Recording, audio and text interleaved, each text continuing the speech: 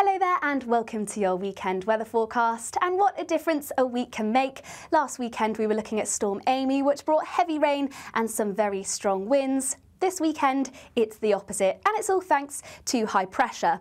Sitting out to the west on Friday and eventually pushing its way eastwards, becoming centred across the UK as we head towards the weekend. So many are going to see dry, settled conditions, but across the north at times on that northern flank of the high, it'll be a bit breezier here and often quite cloudy.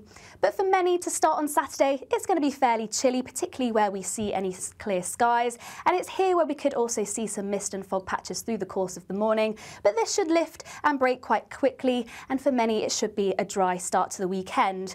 We could still see a fair amount of cloud, particularly across the west. Southern counties could see quite a cloudy day, but there will be some breaks in the cloud, allowing some bright and sunny spells, particularly across eastern areas. But across the far north of Scotland, remaining breezy here through much of the day. Thicker areas of cloud producing some drizzle at times, and this could be quite persistent, particularly across the Northern Isles.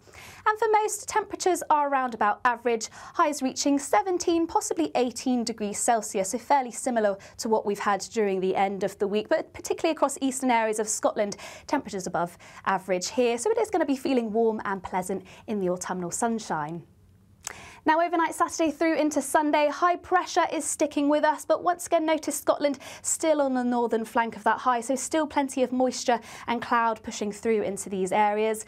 But elsewhere, it'll be fairly similar conditions to what we saw during the day, a mix of clouds, some clearer skies. So once again, that will lead to some fairly chilly conditions heading into Sunday morning, also some patchy mist and fog. The difference from Saturday to Sunday, though, is that we could see a bit more fog during the course of Sunday morning. Some areas are being picked out across our ensemble model, Northern Ireland, for example, parts of Wales, Shropshire, Yorkshire and Lincolnshire, also central and southeastern parts of England. So there could be some thicker areas of fog during the early hours of Sunday. So if you're up early, do take care. This could cause some travel disruption, but most of us will probably treat ourselves to a lie-in on Sunday, and the fog will lift and break quite quickly through the course of the morning.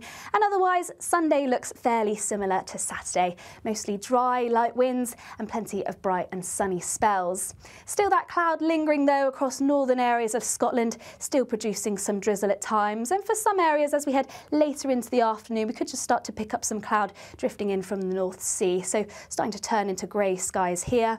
Otherwise similar temperatures to what we'll see on Saturday. Highs reaching 17, possibly 18 degrees Celsius, where we see the sunshine stick around.